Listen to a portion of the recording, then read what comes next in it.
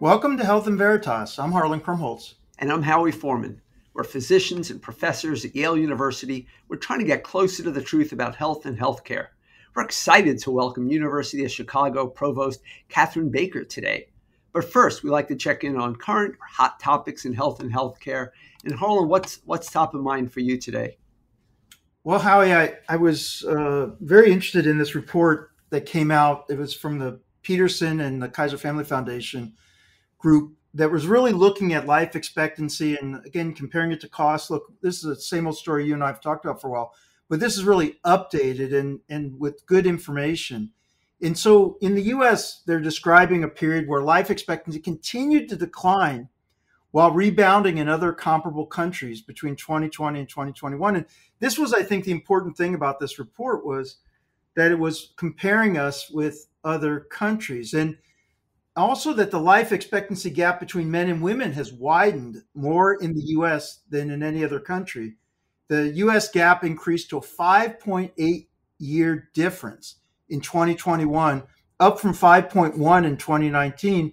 And in other countries, it's just a little more than 4. So our life expectancy is dropping more than comparable countries. Our gap between men and women is enlarging and is maybe the largest among comparable countries. And, we have the lowest life expectancy compared to other wealthy nations while continuing to spend not even just a little bit more than these other countries, but, 2x more than these countries, 3x more than Japan, who has the longest life expectancy. And all this to say one thing, because I want to get your view on this, but, in 1980, as recently as 1980, life expectancy at birth in the US and in other sort of comparably large and wealthy countries was pretty similar. So, this wasn't like something that's always been. In 1980, pretty close. And since then, there's been this separation by life expectancy and separation on the other side by cost as we continue to outstrip the rest of the world. And I don't know, Howie, you teach health policy. You're an expert in what's going on in healthcare and healthcare spending.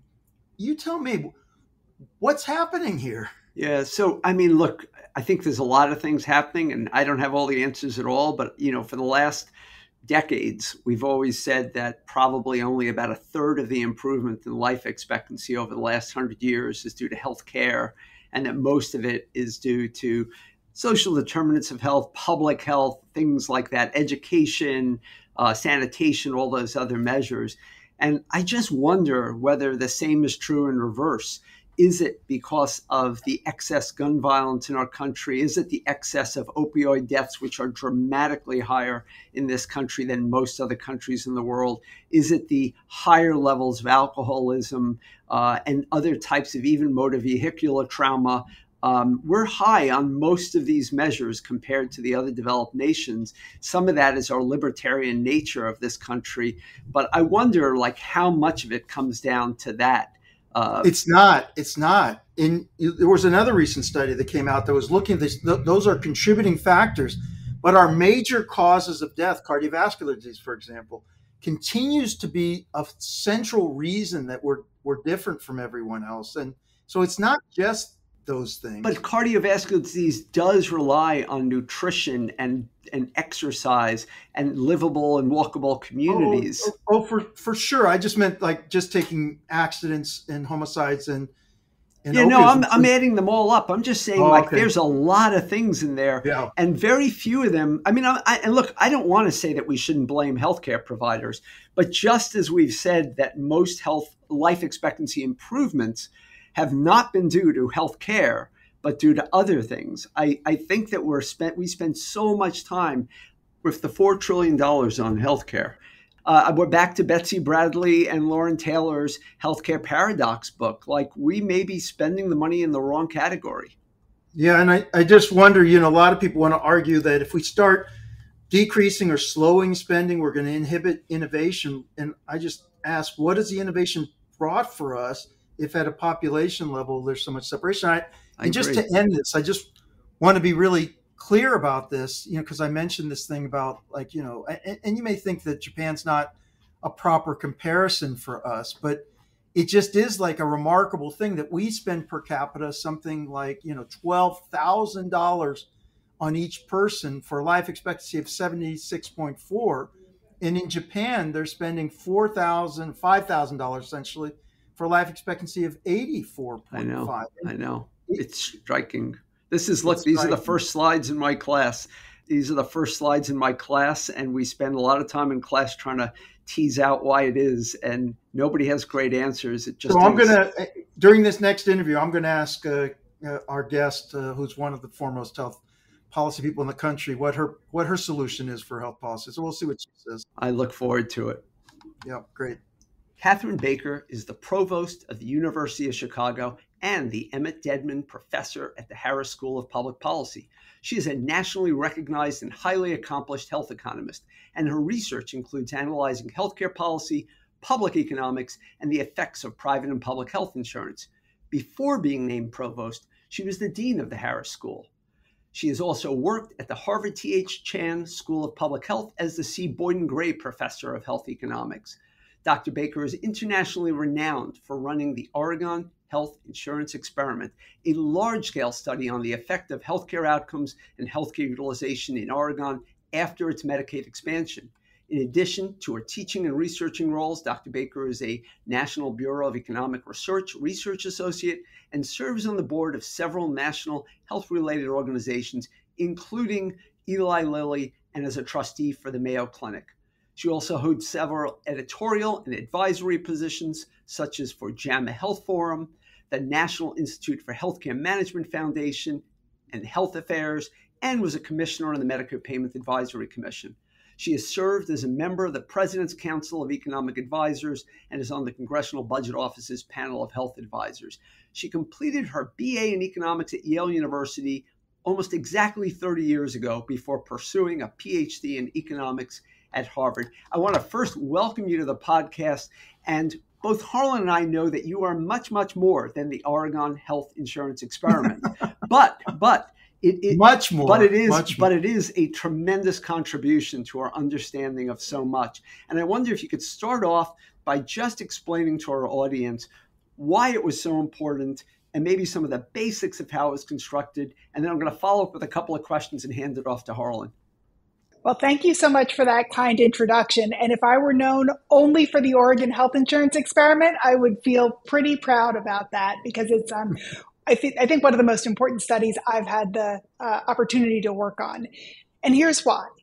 There are crucial questions in health policy that are still roiling the federal government and states today. What does it mean to cover people with public programs like Medicaid? What does it do to healthcare costs? What does it do for their health? What does it do to well-being overall? And these are foundational questions about programs that are more than 50 years old. So you'd think that we would know the answers. And it's not for lack of trying. It's that it's very hard to separate out the effect of insurance itself from all sorts of other things. So for example, if you wanted to know what the effect of being on Medicaid was for mortality, say you're a state considering covering more people in your state with Medicaid, how much would that change mortality rates? Well, you might start with a very naive comparison of looking at the mortality rate for people on Medicaid versus the uninsured. And you might discover that people on Medicaid have a higher mortality rate than the uninsured.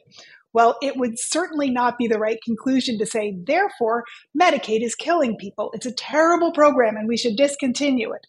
Rather, you have to understand why are some people on Medicaid and some people aren't. One of the ways you get on Medicaid is by being low income. That in and of itself is very hard on your health for lots of reasons. Another way you get on Medicaid is being disabled, in and of itself, a health challenge. So if you don't take those into account, you're going to get a very mistaken idea about the effect of your policy on your residents' well-being. So, and quickly tell us, how is it that you structured this? I mean, how did this happen? What was the natural experiment that presented itself to you? The state of Oregon, before the ACA or Obamacare, had decided to expand Medicaid to all low-income adults. And I should say that I think it was surprising to a lot of people to learn around the ACA debate that most low-income adults who don't fall into a particular category are not eligible for any public insurance or weren't before that law change. Oregon was one of the states that had chosen to expand Medicaid beyond those mandatory categories of the disabled, pregnant women, low-income children, but they ran out of money for their program and couldn't enroll new people until 2008, when, because of attrition from the program and because of some new revenue sources, they had enough money to enroll 10,000 more people. And they decided the only fair way to do that would be through a lottery. They thought about lots of other mechanisms. You could say, what about first come, first serve? Well, that might advantage people who were better connected to the social safety net, who had more access to a computer, for example, and they didn't want to advantage those people over all of the others who might want to take up the program. So they held a lottery. They got a waiting list. They signed up 90,000 people on that waiting list, and then they drew names by chance, not because they were looking to set up the perfect natural experiment, although that is in essence what they did, but because they wanted to be fair to residents in Oregon. And just one last question before I hand it off to Harlan. There's an article in The Atlantic from 2013 that I think summarizes the discourse on your study so well. And the title is, How to Use the Oregon Medicaid Study to Your Ideological Advantage. And it is the best title I've ever seen. Can you give a couple of examples of how people use that study to their ideological advantage? I'm really glad you highlighted that because that's one of my favorites too. And I use it in a lot of slides when I present about Oregon because the answers that we got from the study were very nuanced. It was a mixed bag, as any study of a multifaceted program with lots of different effects for lots of different people is likely to produce. So people who were in favor of expanding Medicaid could say, look, people are much happier when they have Medicaid. They have much lower debt. They're more likely to get access to care that they value. Depression rates are much lower. Self-reported health is much better. Look, it's a great program. On the other hand, people who were not in favor of expanding Medicaid could say, look, there were no effects found on physical health conditions like high blood pressure, diabetes, cholesterol, obesity, and people spent a lot more on the program. Not only did they go to the doctor more, but they went to the emergency room more. And so the program cost a lot of money.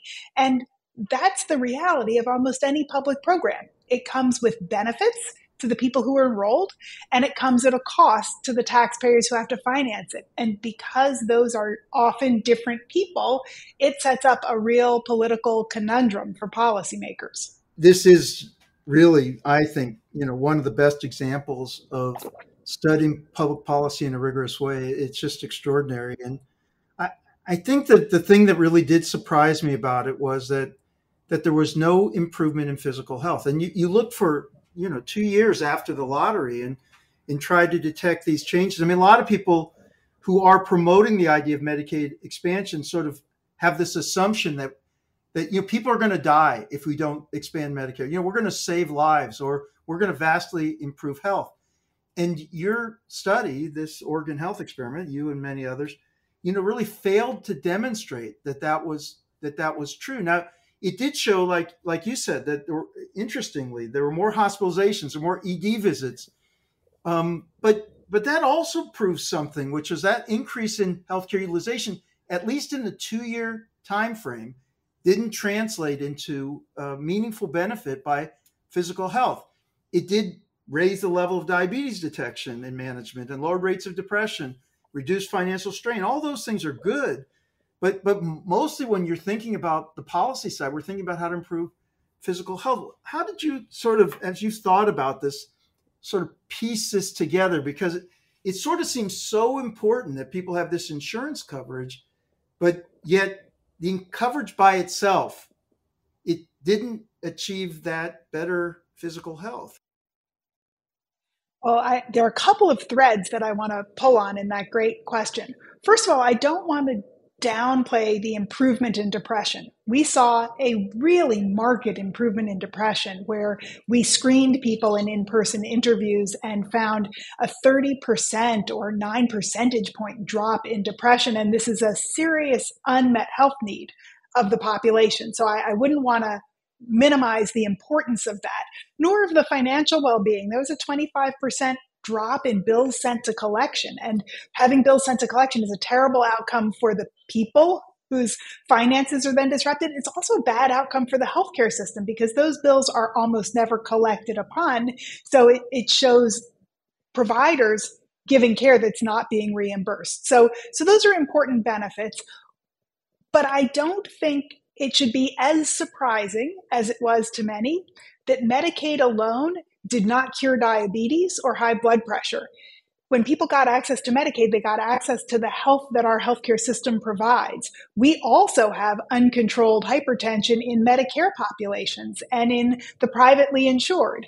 And so I think this study doesn't speak to why that is, but in many ways, I think it's representative of our failure to adequately address chronic physical health conditions in our healthcare system today, and suggests that we need to have a better system-wide approach to addressing those chronic physical conditions.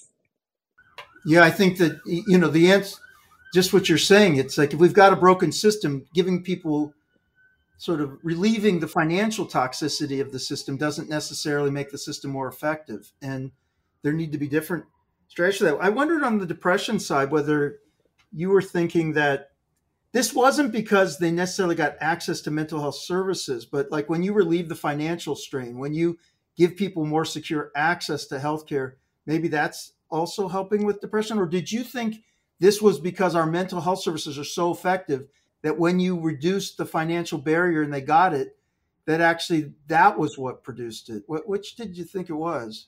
I think the latter is very important. So surely people were much happier when they were insured than uninsured. When we did follow-up qualitative interviews with people, they described the stress of being uninsured, the psychic burden it placed on them and their families.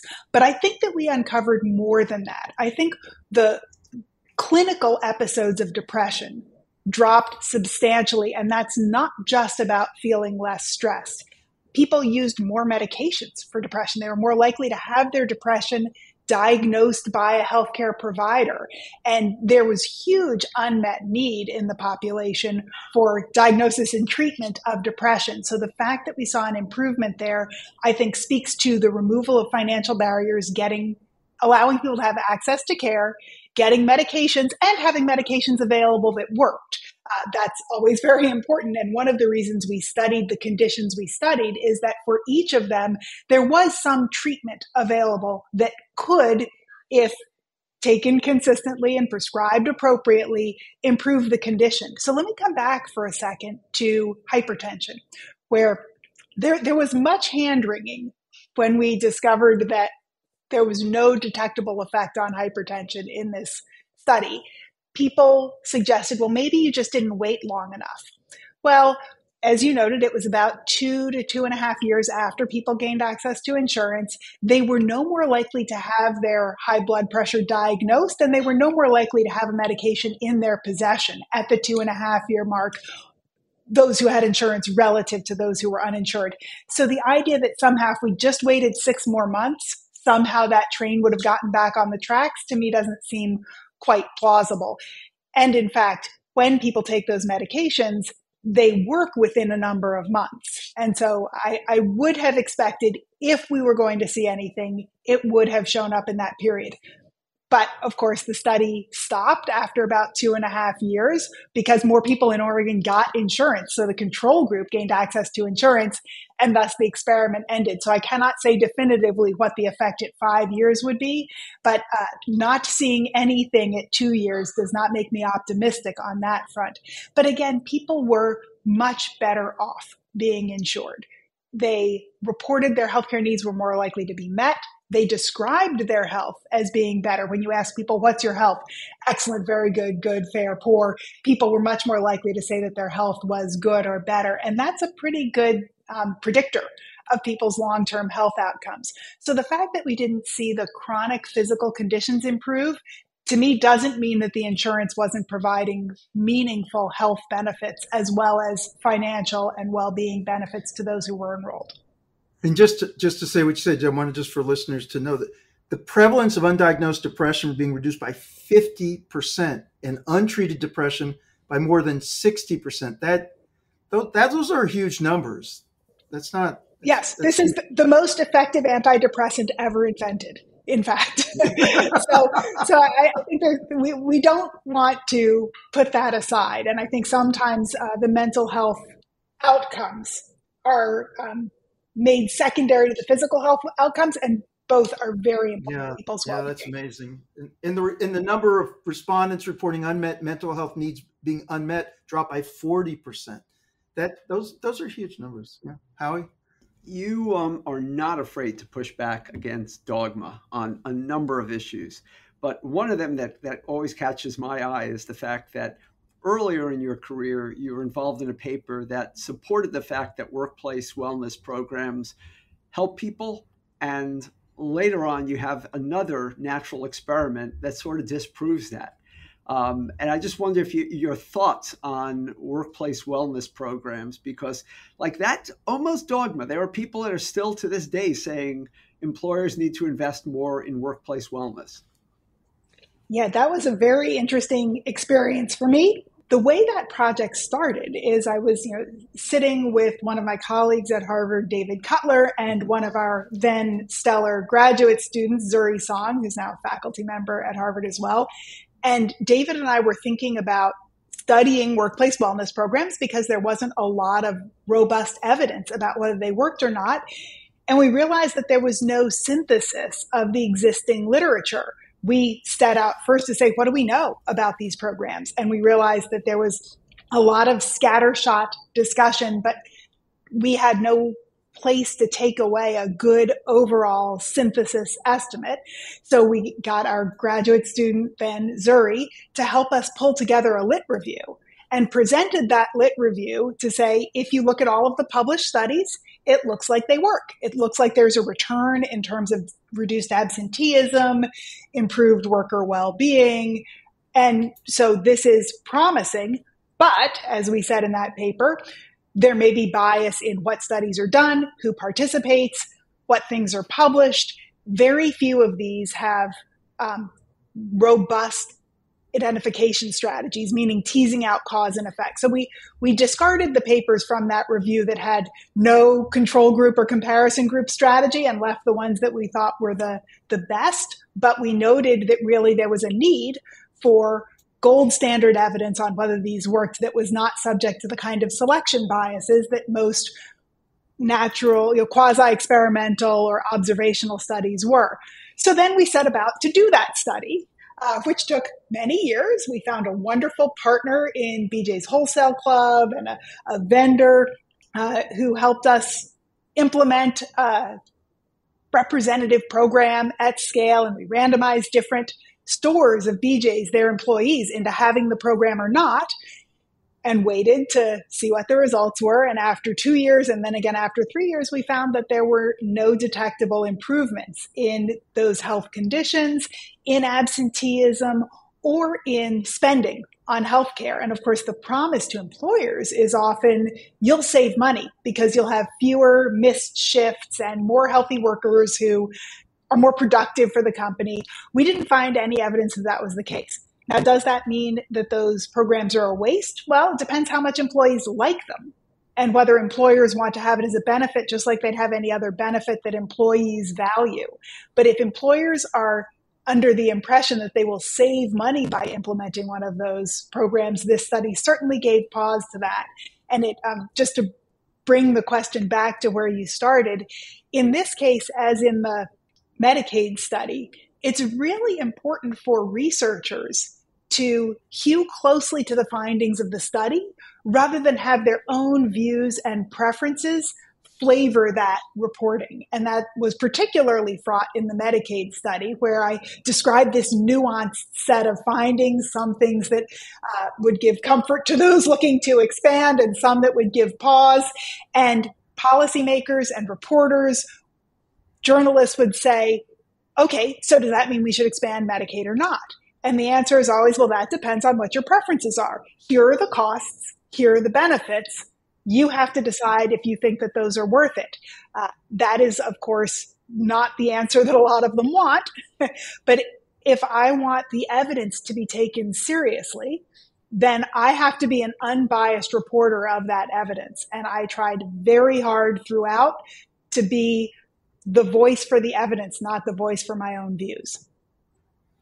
I think people listening already have a sense of what an extraordinary investigator you are. And the fact that you took on and have taken on questions with great practical significance so that the answers actually have a welcome group of people who want to act on them.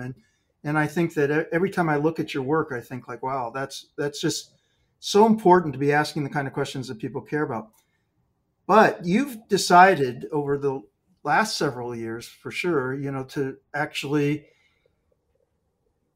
I would say, balance your interest as an investigator with an interest in administration, and have gone on to become the dean of the Harris School and now provost of University of Chicago, a real, one of the great leaders within academia today. What was it that sort of led to that idea that you had that aspiration? I can actually remember when we actually went for a walk, when you were even looking at the Yale School of Public Health years ago. And, why have you had that interest, and what have you hoped to accomplish on the administrative side? These are deep questions, and it does go back to my original motivation in studying economics in the first place, which is I came to economics from the perspective of public policy, and I was always interested in safety net programs and in using public resources to address challenges in society. And when I took my first economics class, I realized that it was the toolkit that made the most sense to me in thinking carefully about trade-offs, costs and benefits. There are very few policies where everyone's a winner and it's free. And that means you have to both develop estimates that are implementable. How much does it help people? Sure, these people are better off. How many people? How much better off? Because you have to weigh those costs against the benefits to make good policy decisions. So that's what brought me to economics, and why I've always tried to study questions that have practical import. But what I realized in some of my stints in government especially is that the evidence doesn't speak for itself.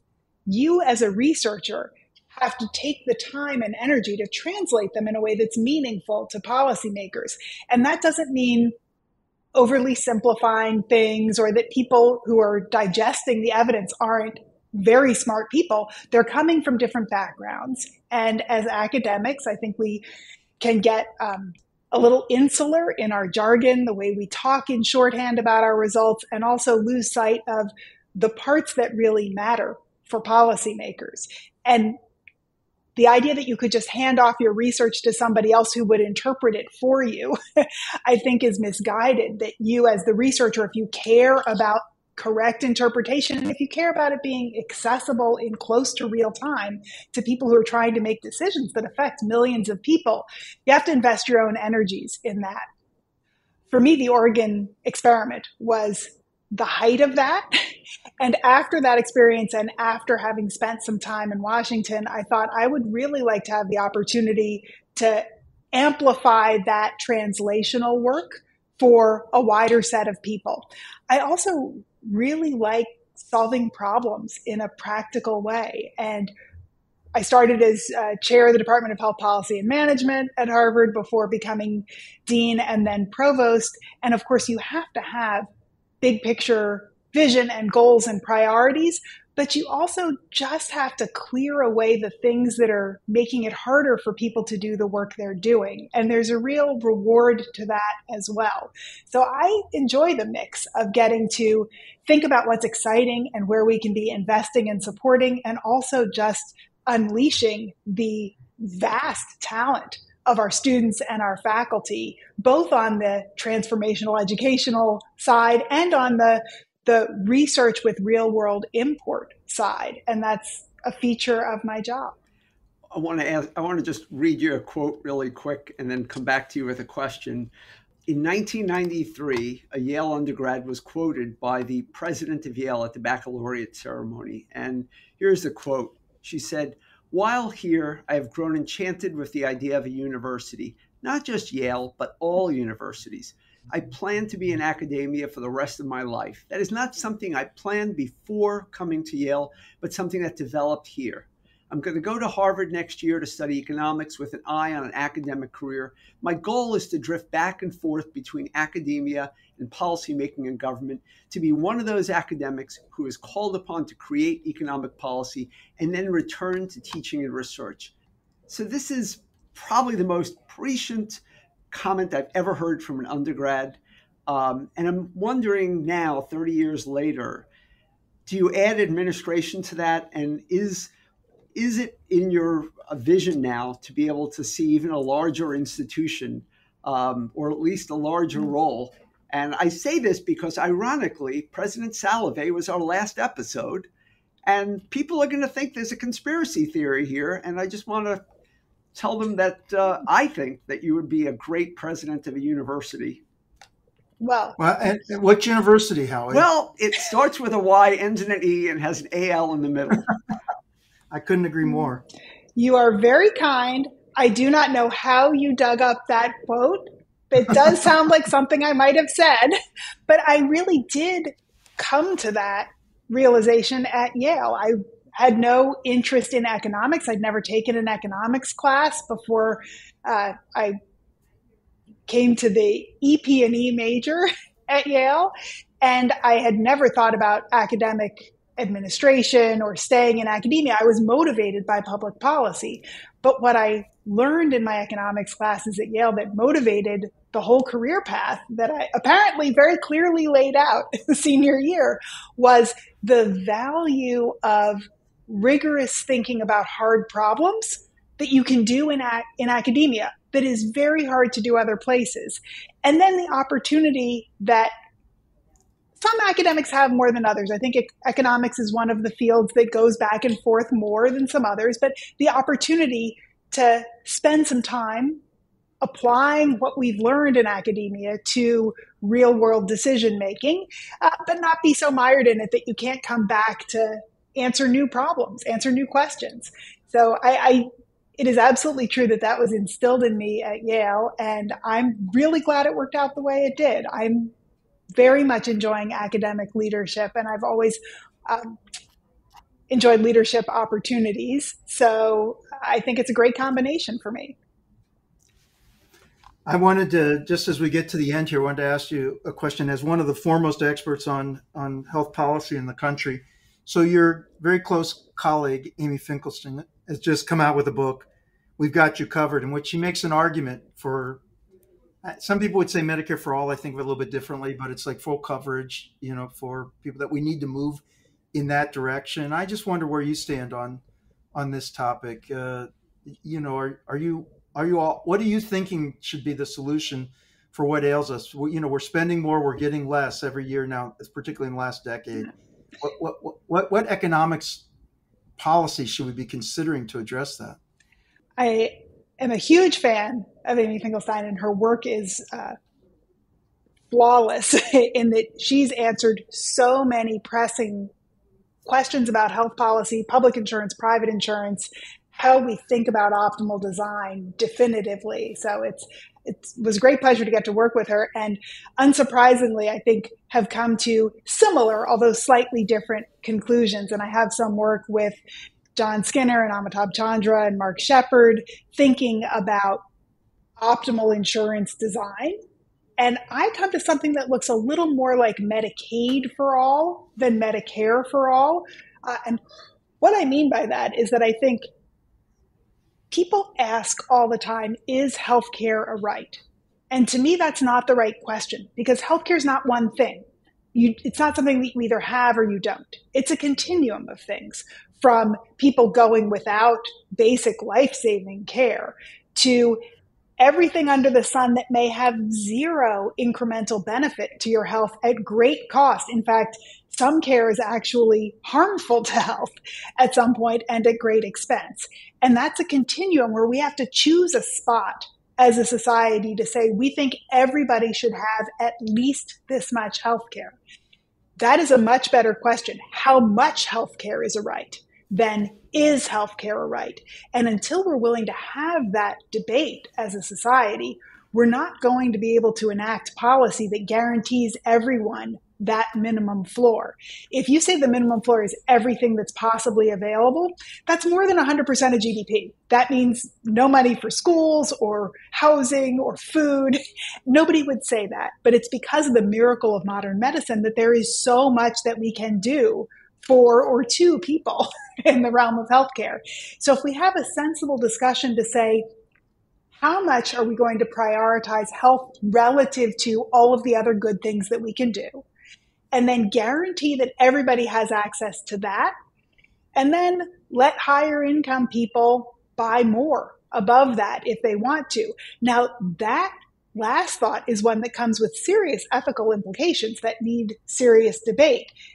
If you frame it that way, you're in essence saying that higher income people are going to have better health care and live longer, healthier lives. And is that something we're comfortable saying? I would note that that happens now, right, without the minimum access to care that we're talking about, and that there is some societal advantage to having higher income people paying more for healthcare because that's where new treatments come from.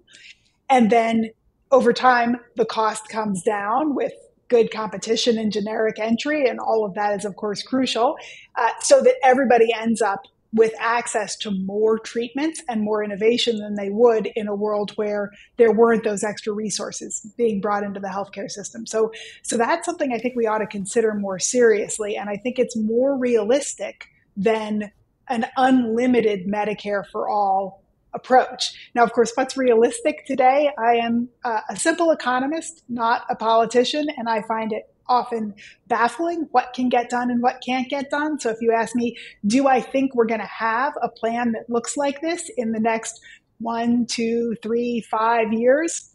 I'm not optimistic about that. But I think if we can change the discourse to focus on how much healthcare we want to be sure everyone has, I think we're in a better position to make sure that we have a sustainable system that delivers that. I want to just, on behalf of Harlan, but also with Harlan, thank you so much for joining us today.